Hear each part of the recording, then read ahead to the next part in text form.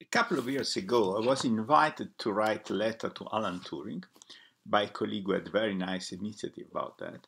I wrote it in Italian because I wanted to write also an affectionate, personal letter, and now it has been beautifully translated into English and will appear in this volume. Turing has a very peculiar style in writing. He shows his own personalities in his papers, which is very unusual in mathematics.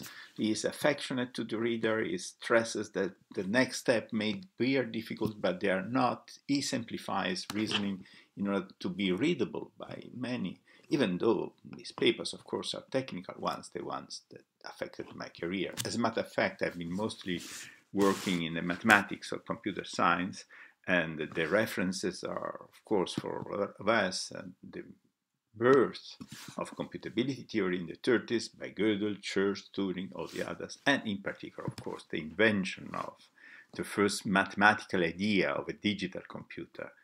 This is Turing's work in 1936. But Turing also did some very relevant work, very original work in morphogenesis, in the genesis of forms in physics and biology. I was not aware of that work except for the title when I was working in computability theory, but then by further collaborations, both with theoretical physicists and now with biologists, I went again across that beautiful paper.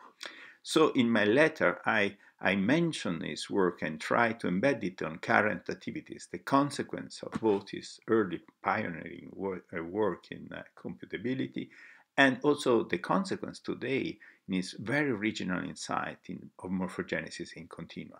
Because Turing, moving from one kind of scientific work to the other, is capable of changing perspective radically. He's doing something very different when analyzing the continuous deformations and of forms with no software. He says explicitly there is no need for a pre-design. My model falsifies the need of any pre-given program, for engendering biological forms.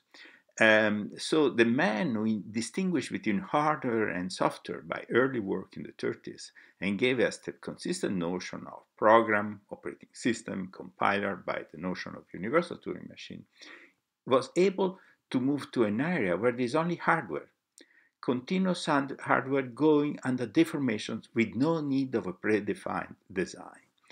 That was a totally different perspective, and we owe to him this talent to get into phenomena and change perspective when it is needed. Then, of course, correlate them, because at the end of the 1952 paper, Morphogenesis, Turing tries and hints to a modeling of his ideas into computers, digital computers. He says that this presents challenges, that one can analyze in specific cases, and he proposes himself to do further work later on. But the trial for his homosexuality began that year, and as everybody knows, 2 years later, after huge sufferings, he killed himself.